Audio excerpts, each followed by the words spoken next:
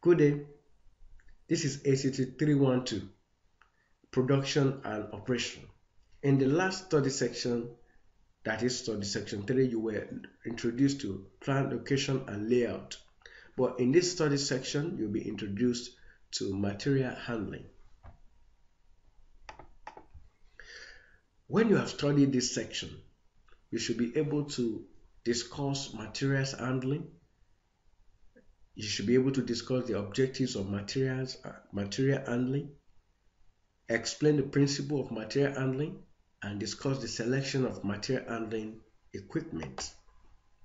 Let's start by defining material handling. The term material handling. Material handling is the art and science involving the movement, handling, and storage of materials during different stages of manufacturing. Thus, the function includes every consideration of product except the actual processing operation.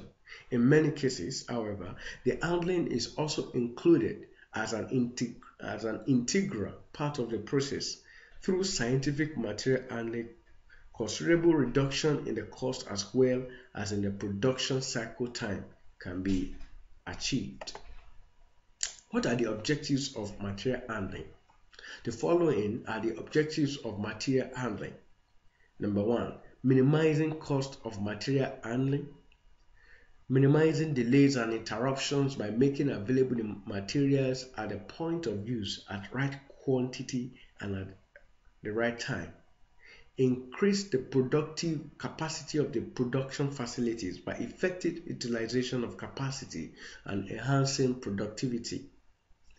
Safety in material handling through improvement in working condition. Maximum utilization of material handling equipment.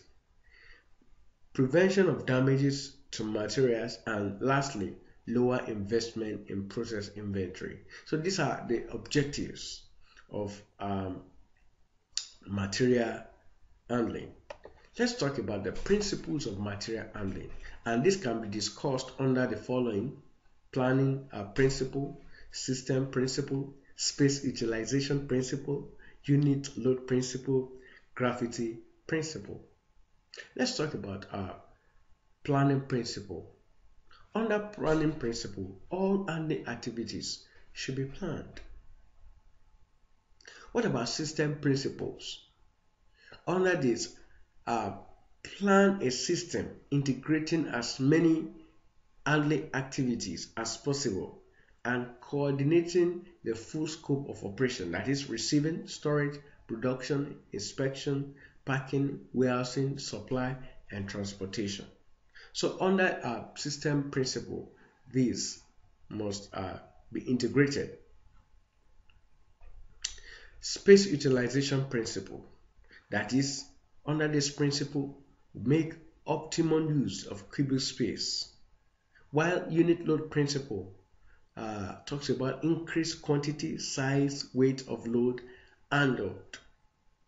Under gravity principle, utilize gravity to move a material wherever practicable. We also have other principles, which are material flow principle, and under this we need to plan an operation sequence and equipment arrangement to optimize material flow. We also have a simplification principle, which reduce, combine, or eliminate unnecessary movement or equipment. Selection of material handling equipment. Selection of material handling equipment is an important decision as it affects both cost and efficiency of handling system. There are some factors that needs to be taken into consideration while selecting material handling equipment. One of them is properties of the material, whether it is solid, liquid, or gas, and in what size and shape and weight it is to be moved. It is important to put into consideration and can already lead.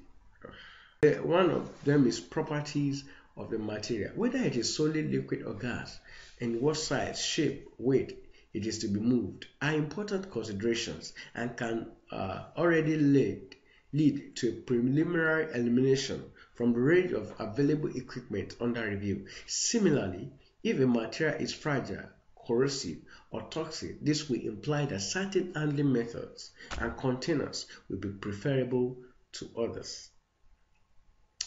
Layout and characteristics of building. Another restricting factor is the availability of space for handling. Low-level ceiling may preclude the use of hoists and cranes, and the presence of supporting column is awkward. Places can limit the size of the material handling equipment. If the building is multi-stored, chutes ramps for industrial trucks may be used.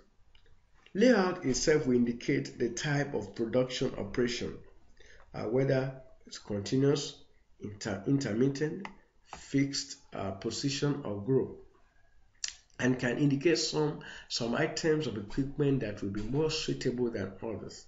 Floor capacity also helps in selecting the best material handling equipment. Let's talk about the third factors, which is production flow. If the flow is fairly constant between two fixed positions that are not likely to change, fixed equipment such as conveyors or tubes can be successfully used. If, on the other hand, the flow is not constant and the direction changes occasionally from one point to another because several products are being produced simultaneously, moving equipment such as trucks will be preferable. What about cost consideration, which is one of the factors? This is one of the most important considerations. The above factors, which is cost consideration, can help to narrow the range of suitable equipment, while costing can help in taking a final decision. Several cost elements need to be taken into consideration when comparisons are made between various items of equipment that are all capable of handling the same load. Initial investment and operating and maintenance costs are the major costs to be considered. By calculating and comparing the total cost for each of the items of equipment under consideration, a more rational decision can be reached on the most appropriate choice. Let's talk about the last factor, which is the nature of operations. Selection of equipment also depends on nature of operations, like whether handling is temporary or permanent, whether the flow is continuous or intermittent, and material flow pattern, whether vertical or horizontal. Let's move on as we talk about material equipment being categorized into two major parts. Broadly, material handling equipment can be classified into two categories, namely fixed path equipment and variable path equipment. Under fixed path equipment, there's a movement in fixed path. For example, conveyors, monorail devices, chutes, and pulley drive. A slight variation in this category is provided by the overhead crane, which, though restricted, can move material in any manner within a restricted area by virtue of design. Overhead cranes have a very good range in terms of hauling tonnage and are used for handling bulky raw materials, stacking, and at times palletizing. You will have seen this before, where maybe you are going along a site and you see overhead cranes used to handle bulky raw materials. Let's talk about variable path equipment. Have no restrictions. Variable path equipment have no restriction in the direction of movement, although their size is a factor to be given due consideration. Trucks, forklifts, mobile cranes, and industrial tractors belong to this category. Forklifts are available in many ranges, They are maneuverable, and various attachments are provided to increase their versatility. So these are the two major categories, two categories we have under materials handling equipment. Let's talk about categories of materials handling equipment, which are conveyors, industrial trucks, cranes and hoists, containers, and lastly, robots. Uh, Material handling equipment may be classified into five major categories. Let's talk about five. The first of them, which is conveyors. Conveyors are useful for moving materials between two fixed work stations, either continuously or intermittently. They are mainly used for continuous or mass production operations. Indeed, they are suitable for most operations where the flow is more or less uh, steady. Conveyors may be of various types with rollers, wheels, or belts to help move the material along. Uh, this may be power driven or may roll frequently. The decision to provide conveyors must be taken with care since they are usually costly to install. Moreover, they are less flexible, and where two or more converge, it is necessary to coordinate the speed at which the two conveyors move. So we have other categories, which are cranes and hoist, containers, and robots. Thanks for listening.